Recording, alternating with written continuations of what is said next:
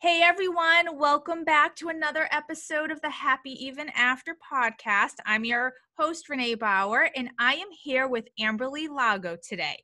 Amberly is an author and motivational speaker and the host of her own podcast called True Grit and Grace Podcast. She has a best-selling book called Grit and Grace, Turning Tragedy into Triumph, which tells the story of how her life was forever altered by a devastating motorcycle accident and the victory she discovered through her recovery. In this memoir, she weaves the tale of her childhood and early adulthood alongside the grueling process of healing from 34 surgeries and also being diagnosed with chronic regional pain syndrome. She has been featured in The Doctors, The Today Show, and Health and Shape magazine, amongst many others. And she's also divorced twice and now married again. Amberly inspires her readers and followers to thrive even when their circumstances have narrowed their possibilities, and she delivers hope and encouragement to everyone. So I just knew I had to have her on, and there's so many topics I want to talk about. So thank you so much for being here. Oh, Renee, thank you so much for having me on, and thank you for that lovely introduction. I want to hang out with you all the time. I would love to. So I guess let's just start with, your journey is so filled with so many opportunities for growth and so many things that really could turn someone's life upside down and really take them out at their knees. So let's start when you're 38 years old. You get into this devastating motorcycle accident and it just shook your world. So can you talk a little bit about that? Yeah, I think that a lot of times we're going through a difficult situation, and at the time, we it's hard to see light at the end of the tunnel. It's hard to understand, why these things are happening. And I think if we get caught up in why me, why did this happen, it can take us down a road of despair and depression. I know it was for me. When I was 38, I had, like you had mentioned before, I had been divorced twice.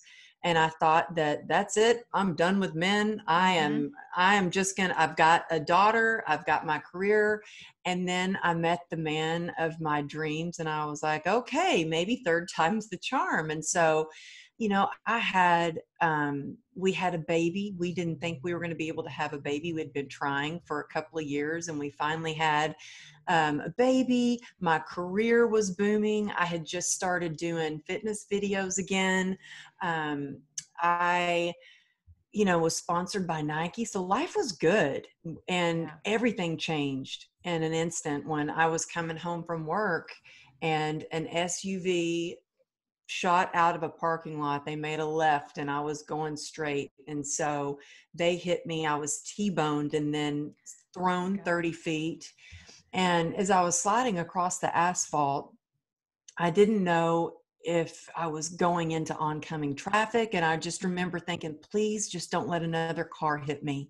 And when I came to a stop, I looked down at my leg and it was just broken into pieces. Blood was squirting out like one of those horror movies, because my femoral, I didn't know it at the time. Thank goodness I didn't know this, but my femoral artery was severed. And so I was basically bleeding out. I didn't know that you can bleed out pretty quick.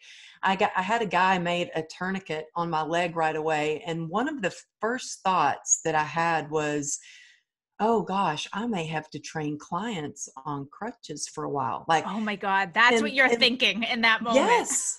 Yeah. And I think looking back, that was one of my defaults was, how can I go around this? What am I going to do next? Like, my default is to find a solution, and usually a solution that's going to make me happy or bring me joy. And for me, my joy is working with other people and seeing them grow. And I thought, well, how am I going to do that? I'll have to do it on crutches. And so I didn't even realize that at the time, but that was the thought going through my head. However, I had no idea just how serious it was until I looked and people didn't like run over to me. I mean, thank God there was that guy that made a tourniquet, but I could tell by the people's faces because they were just walking up to me really slow and they looked scared. And one lady fainted. And I was like, wow, this must be really bad because this lady just fainted. And then the paramedics got there. And I remember thinking, okay, when you look into somebody's eyes for like reassurance or how bad is this or I'm okay, right? And I remember the paramedics wouldn't look at me. He wouldn't make eye contact with me. And I thought, oh my God, that was the first thought of, am I dying? Am I going to live through this? And when I got to the ER, it was crazy. The room was packed with cops because my husband is a cop, and word travels fast in the brotherhood and sisterhood of the police force. And they thought maybe I was a cop that had been hit, but my husband was there, and I heard just this crying, like wailing. And I was like, what is that? And it was my husband. I'd never seen him cry. He's this big, strong man. And so that was another thing. I was like, oh my gosh, this must be really bad. And I told him, honey, I need you to get over here and be strong for me. Because at that time I thought I may never wake up from this. That said, I'm going to give you something to make you feel all better. And that was the last thing I remembered before I was put in induced coma. When I woke up, they told me, you have a 1% chance of saving your leg. So we're going to go ahead and amputate it. And I said, whoa, wait a minute. 1%. So there's still a chance. I said, then I want to fight to keep my leg. And I think that's where, we're given a choice. And I think that when you realize you have a choice, you don't always have a choice. And, when a car comes plowing into you, you don't always have a choice in whether you get fired from a job or you have a spouse that cheats on you and leaves the relationship, or so many things. But we do have a choice in how we're going to choose hope, how we're going to choose faith, how we're going to choose our attitude, how we're going to make a decision to make our life the best that it can possibly be despite our circumstances. And so that 1% chance was my glimmer of hope. And I think sometimes that's all we need, is just that little glimmer of hope. Maybe that 1%, that one person that says, I believe in you, I've got you, to get us through those hard moments. And so it's really been a journey. It took 34 surgeries to save my leg from amputation. And it has taken it took a couple of years of in and out of a wheelchair, but that's a blessing too, because I was told I'd be in a wheelchair for the rest of my life. And now I can work out. I can't run the way I used to, but I can run to chase after my daughter. And I have even feed her sometimes. But, I was diagnosed with a nerve disease called complex regional pain syndrome, which is dubbed the suicide disease because it leaves me in constant chronic pain. And when I was diagnosed with that disease, it was really truly the beginning of where I had to dig deep to find grit. And by the grace of God, I was able to pull out of my darkest moment and start to find joy again. And so I want to tell anybody who's listening to this and who might be struggling right now, because I think a lot of us are struggling with so much uncertainty and so many job losses and even deaths. And, my brother had COVID and he's fine. He recovered. But I think it's been probably one of the toughest moments for a lot of people in this past year. And that hope is always available, and happiness is a choice, and we have the ability to manufacture that happiness. It's not something that's given to us, but we can make it through our daily choices. So the disease that you were diagnosed with, was that because of the accident, or was that like the cherry on top after the accident? Yeah, well, that was, so I was hit by the car and I was in a lot of pain, but I thought that's part of it. My leg's crushed. I've got steel rods in my leg, and my leg, it looked like it hurt. And so when doctors would see it. And so I wasn't diagnosed with CRPS until about 3.5 months after the accident, when there I was, like, so proud to be upright on crutches. And I remember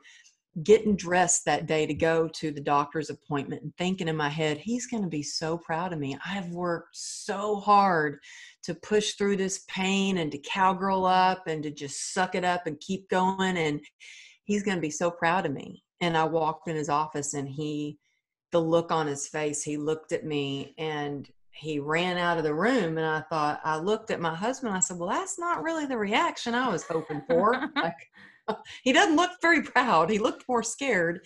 And I knew something was wrong. And he came back and he did some tests on me, and he said, you've got something very serious. And I was like, yeah, I got hit by an SUV. It's pretty serious. And he goes, no, you have a disease. And so that's when I was diagnosed the first time, and I didn't want to believe it. And so I was like, screw that. I do not have this disease. I am going to fight to prove him wrong and to get my life back. And the pain was getting worse and worse. And so I went to another doctor, and I was like, I just was like, this other doctor said a little something, and I don't think he's right, but I just thought I'd get a checkup. And he was like, yeah, I don't think you've got CRPS, but let's examine you anyway. Because to look at me, I don't look sick, right? Right. And then they're like, okay, well, take your boots off. Let's take a look at your leg and do a couple of tests. And I took my boot off, and he goes, oh no, you definitely have it. And I was like, wow. crushed. And so I still didn't want to believe it. I went to a third doctor. And the third doctor, when the third doctor told me, and he did a house call, and he came to the house, and we went outside. We were sitting on the back patio. And when he told me, I broke down in tears, because I really felt like I had been given like a life sentence of, the life as you know it is over. You're never going to be able to work again. You'll never run again. You need to get back in your wheelchair and put your leg up. I was devastated, because running was my drug of choice. Running and exercise is what kind of the only tool that I had. And when I couldn't do that is when I really spiraled down into a depression. And that's where I had to figure out pretty quickly how to pull myself back out of that. And I learned that it's not about sucking it up and pushing through pain all the time. It's about really listening to your body and having self-compassion and learning to love yourself through the mess and through, the imperfections and the failures and the setbacks. And when you can do that, man, that's when you can really start to live a life of joy, when you can just be in acceptance for where you are. And that was hard for me. I did not want to not only accept, my situation, but I hated the way I looked. I was very ashamed of the way I looked. I thought, I even got to the point where I was like, I'm not the woman that my husband married. He could find a better wife. My kids could find another mother. Oh my gosh. Better off if I was just gone. They deserve more. I was worthless. I felt worthless. I was the main breadwinner of the family, and now I was out of work. We had $2.9 million worth of medical bills. I mean, my stepmother committed suicide. My little brother was just sentenced to death row in Texas. They don't screw around there. And so life sucked. I mean, it was bad. It was really bad. And plus, I couldn't move the way that I used to. I mean, at one time, I even, was when I was confined to the bed, the hospital bed, I even had to rely on my husband to carry my bedpan for me. So I always think when I'm nervous about something, or I'm worried about something, or if I'm having a tough time with a decision, or I was so nervous to do my TED Talk, I think if I can get through those times, I can get up on that stage and give that talk. And so I really highly suggest anybody who's listening, the hardest thing you've ever been through, think about that and how you got through it. So the next time you're struggling and you're like, oh my God, how am I going to get through this? You think about that last hard thing and you're like, I got through that. I can do this. It gives you the confidence and the boost you need to keep moving forward. Yeah, that's such great advice. Now, so let's talk about your divorces, because right before we started recording, we both shared that we are both twice divorced and married a third time. But we also shared that, you know, we both had shame around it. Mm-hmm.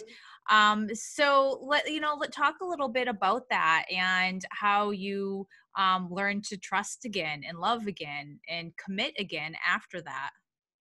Yeah, it took me a long time to trust again. I got married the first time when I was younger. I was 23 and I was 8 Mhm. months pregnant. And I really didn't, I knew he was not the man for me. Like I knew in my heart he wasn't the man, but I was pregnant.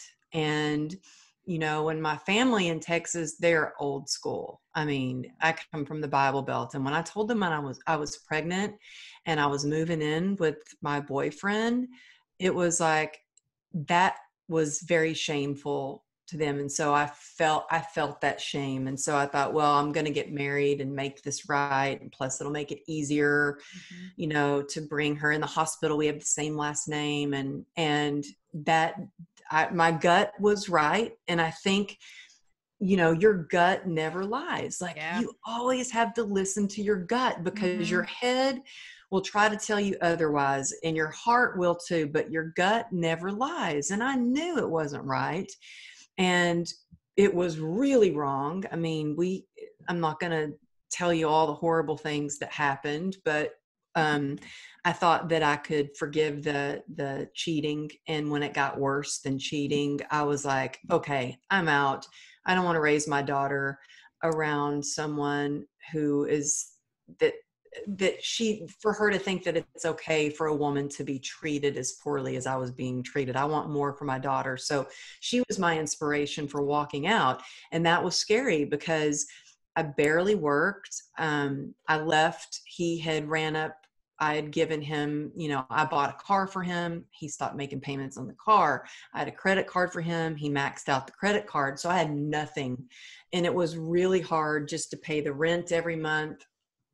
And then when my daughter was like 2 years old, so not that much longer, I met a man who he's an incredible man. I mean, to this day, if he called me and said he needed something, I would be there. Okay, what do you need? I'm there for you. Like he is an incredible man, incredible man. He is an incredible father figure to my daughter. And I remember when I met him at first, I had a friend that wanted to introduce me. And I remember when I met him, I was like, oh my God, this guy's so gorgeous. And then he was from Texas like me. And seemed very, he was successful and so nice. And he was so sweet to my daughter. And the first time I introduced him to my daughter was in her diaper and she looked at him and she was like, I like him. And I was like, okay, done deal. She likes him. And so it was like, it moved very fast. And I think he made me feel safe. He made me feel, he was such a good father figure for her. But then I realized quickly, that's what he was. He was a good father figure for her, but it wasn't necessarily the greatest match for me. And I was like, I want so much more. I want to continue. Like I was very motivated and just beginning my career and he got stuck and depressed and it was hard. And so I made the decision to leave and I thought, well, I'm good. I don't really want to be with anyone. I walked away from our home. So he got the house and again, I was starting over from scratch and I thought, I'm building up my career and I was single for years. And then after that, I would not let anyone around my daughter. When I did start to date, I dated a guy for a little while, and we dated for over a year before I even introduced him to my daughter. I was like just really protective of her. And then when she was 11, I met my current husband. And when I met my current husband, he pursued me for like a month hard. I mean, I'm talking, he would actually pull me over in the cop car. I would be, I mean, every night, I would get off work and be driving home and hear sirens, and it would be him. And I can say that now because he's retired and he won't get in trouble. But I met him, and I don't know. I just remember we met, and he asked me to go away with him after the first month. And I was like, go away for a weekend? I was so nervous. And to let that wall down of, trusting that he was going to be okay and that I could introduce him to my daughter. It was a process. But I remember we went jet skiing. I remember looking back at him, and he was like taking care, loading up the jet skis, and he had a car, and he was a cop. And I thought, this guy has his shit together. Like, I don't have to take care of him. I don't have to support him financially. He can support himself.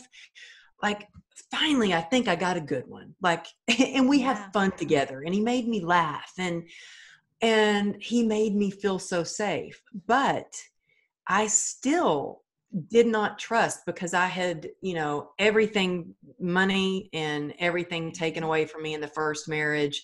The second marriage was not so great. I walked away from the house. And so I thought, it wasn't until my motorcycle accident that we had separate accounts, because I was like, okay, yep, I'm going to marry you and I'll have a baby with you, but I'm going to have my own bank account. Okay. Like, it was a process. And it wasn't until I was in a coma and he couldn't pay the bills because we had separate accounts that we realized, oh my gosh, no, we got married, we have a baby together, we can have separate accounts, but we need to have access to each other's accounts in case, God forbid, something like that happens. And so I didn't realize that I had this issue around trust and my finances until that happened.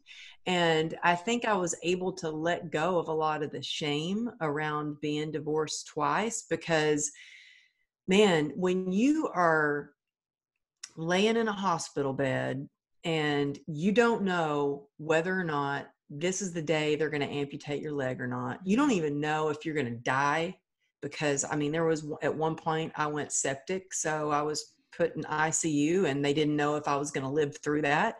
When you go through those moments, it's like, you learn to let stuff go, the little stuff go. And I'm like, and when you can be in acceptance for, that those were learning experiences for me. Like, I learned to have more self-respect, and I went to a therapist when I was with this one guy. I was in a lot of therapy going, oh God, help me, man. I thought I picked a good one, and I think I got a loser again, And she said, I was like, he's doing this and he's doing that. And then she said, we teach people how to treat us. So you're teaching him that it's okay to treat you that way.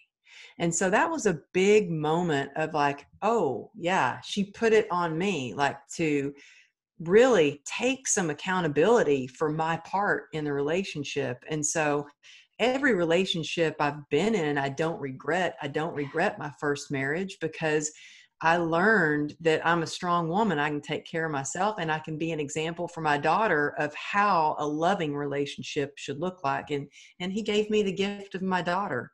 My second relationship, I learned so much about that too, about myself, about how to be in a relationship. I definitely made a lot of mistakes. And now this relationship, I'm still learning, and just navigating your way around, going through difficult situations. I think that it can either tear you apart, or it can be an opportunity to, bond you even closer. And for us, thankfully, not that our relationship is perfect by any means. There's no such thing. There's no such Oh, thing. It's like, it's comical at Yeah. sometimes. It's like, oh my goodness, it's crazy. But we have managed to, we have a bond that's so tight because what I've gone through wasn't just Yeah. it's not my story, it's our story. And Mhm. I've told him, this isn't my book, this is our book, this is our journey together. And so for that, it's his third marriage too. And I remember he would tell people, oh, well, this is both of our third marriages. And if this doesn't work out, he's like, I think I'm just going to go gay. And I'm like, honey, I'm like, okay, what, to each their own. But no, and I would have like a lot of shame when he would like Yeah. say that at a dinner party. And now I'm just like, it is what it is. And when you can just let Yeah. go of that shame, it's very freeing. Yeah, and you know what? I had that same thing and I felt the shame and I was almost like embarrassed to talk about it. And then you kind of switch how you think about it and you're like, "You know what? I respected myself enough to walk away from a relationship that had its season and wasn't Yeah, serving me anymore and to move towards something different regardless of what that looks like." And now look at, like, had you stayed in that second one because you were embarrassed to get divorced twice, I mean, think about what your life would be now compared to what it is, you know? And I think exactly. that that's so many people get stuck in that relationship because they don't want the divorce, the title of being divorced, or they don't want the embarrassment of saying, "Hey, it didn't work out," or it was a failed marriage, which I don't think any relationship is a failure. It's all such a learning experience. Yeah, it is. And I mean, I think you have to really ask yourself and pause long enough to get Mhm. quiet with your Mhm. emotions and let those feelings rise to the surface and ask yourself, is this it? Is this okay? Am I good with Right. this? Or am I meant for more? Do I want Mhm. more out of a relationship? And I mean, in my second marriage, we went to therapy, and I wanted to at least try going to therapy and try Right. to work it out. But I think that, again, your gut, Yeah. whether, for me, I can think about, if I can picture myself doing something or being in, like, I can see myself growing old with my husband. I Yeah. can see that. So I know that sounds kind of woo woo or wacky, but like, I can see Mm-mm. us growing together old. I knew my relationship was over with my second marriage when I would try, oh my gosh, I would try so hard to envision what that would look like growing Mm. old with him. And I just couldn't see it. I couldn't see us together. We were going in such different directions. I couldn't see us together. And, and so I think that I use that tool when I kind of try to envision what things would look like, because I see it. I mean, I always say, oh, if I can see it, I can believe it. But I think sometimes if you can believe it, you can see it. And I really believe that, I'm going to be in a happy relationship with my husband Mhm. for years to come. It's not that it's not going to have its rocky moments and difficult times. It's just, we change, we get older, Right. everything changes. Right. And Right. so, but, I think that it's important to really look inside and ask yourself those questions. Are you really happy? So anytime I have an author on, I have to talk about the writing process and their journey because I'm a writer too. So what inspired you to write your book? And it is a best-selling book, and I know that your journey, like, we're just scratching the surface of what is in your book and the journey that you've gone through and how you've come out of it. So when did you say, "You know what, I need to put this all down on paper"? And was that a healing process in and of itself? Oh, that was cathartic, but Yeah. it was surprising because there were things that I wrote about in the book that I thought that I had dealt with. Mm. And it's so different when I actually hand wrote my whole entire book. Wow. I didn't even own a computer.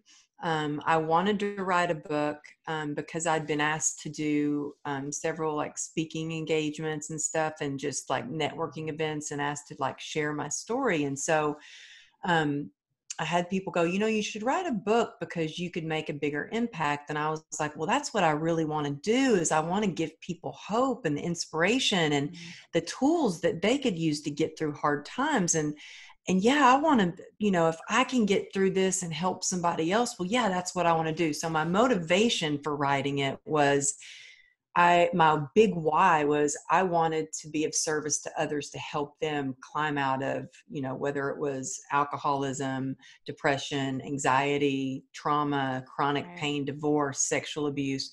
And so that was my big why. So that allowed me to overcome the self-doubt that I had, because I was like, who am I to write a book? I had that major imposter syndrome. Like, I'm not smart enough. I'm not good enough. I don't even own a computer. But I was like, but no, I want to help others. So that's what I would use to continually, like every day, just write. And it took me 2 years to write my book. And so I shared that it took me about 2 years. Well, I take that back. 2 years from when I wrote it to got a publisher to got it published. I would say a 2-year span. Which And isn't that long in the publishing world. It's really not, because I went with a hybrid publisher. The publishing phase was shorter. It was only about a year. But sometimes traditional publishing can be 2 years, two and a half, sometimes years. It can be a long process. And so I share that because some people just think, and maybe for some people it is easier just to write it, self-publish it, done. But for me, it was a process. It was very cathartic. And I love that I wrote it on paper because I think it came out differently. Because when I'm even when I'm typing up at something as simple as an Instagram post, if I'm typing it, it's different because in my mind, I'm editing it and I'm trying to make it perfect. And when I write, it's just straight from my heart, right on paper. And so I wrote it, then had a lot of people saying, you'll never be an author. You'll never do this. Who are you to write? I mean, I didn't have a lot of support. And I was like, well, I need a computer. So I went and bought a computer because I spent my whole life, on the dance floor as a professional dancer, and then on the gym floor as a professional trainer. I didn't sit behind a desk ever. And so that writing was very cathartic. And at one point, my editor actually came over and was like, I need to stop by your house and make sure you're okay. I just need to see to make, and I'm like, yeah, I'm okay. So I need to make sure. He goes, I feel like you've opened a can of worms or open the lid off of a lot of past trauma. And I want to make sure that you're okay. And so it was very cathartic, and I had no idea. And I don't think anyone in my family had any idea that it would actually, be a bestseller. I remember sitting in this office on the floor, and when I got my books, I had a bunch of books stacked on the floor, and I was bent down to take a picture. And my husband comes in the office. He's like, what are you doing? And I said, well, I'm trying to come up with a post. I don't know how to post or market this. And so Renee Brown, this is what she did. And I'm going to New York to be on the Today Show, and she's going to be in New York to launch her book. And he said, well, don't you think she'll get upset if she sees you're copying kind of what she did? And I said, honey, Renee Brown is never going to notice someone like me. Well, 3 days later, I go to New York. I'm on the Today Show. Megyn Kelly's interviewing me, and my book hits bestseller in 3 categories that day because I was on the Today Show. That's the power of media. And not necessarily anything I did. It's just I worked hard to get it, but it was like, it just shows you the power of being on national TV. And so I look on Amazon, the publisher called and said, congratulations, we've never had an author hit numbers like this. You're a bestseller in 3 categories. And he goes, did you see? And I looked, because I wasn't paying attention to that. I was just like, oh my God, I got to meet Megyn Kelly. This is the best day ever. And I looked, and it was Brene Brown's book, True Grit and Grace, and Dr. Wayne Dyer. I was in between 2 of my favorite authors. And so if there is anybody listening, and they say 80% of people want to write a book, that wants to write a book, I say, go for it. Forget the naysayers. quit, stop that negative Mm-hmm. mindset. If you've got that little voice, like I think we all do, saying, who are you to do that? You're too old, you're too young, you're not smart enough, whatever the voice is. Cause I had all those voices like Mm-hmm. trying to talk me out. Just do it. Write a little bit every day. And you never can imagine the impact you can make. I mean, I was just in tears earlier because I got a message from a girl who has the same nerve disease as me. And she left me this long voice message, like, well, there was like 6 of them of DMs because they're going to only be a minute long on Instagram. And she left me DM saying how it changed her mindset in her life to read my book and to meet me through social media, because she didn't know that she thought she's diagnosed and this was the life she was going to have. And sometimes it just takes that simple shift in perspective. And that's what I want to do for people. Shift your perspective so you can see different ways of getting through challenging times. Amberly, how do we find you? How do more people connect with you? Where do they find your book? Oh, well, you can always find me at amberlylago.com.